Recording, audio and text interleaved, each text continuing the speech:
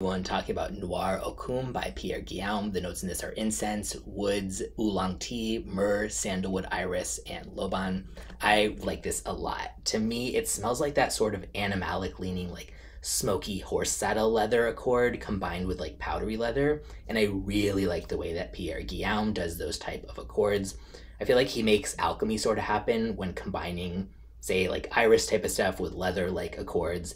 And I don't normally like iris, but when he does it with leather, like queer iris or queer iris, I think is more how you say it.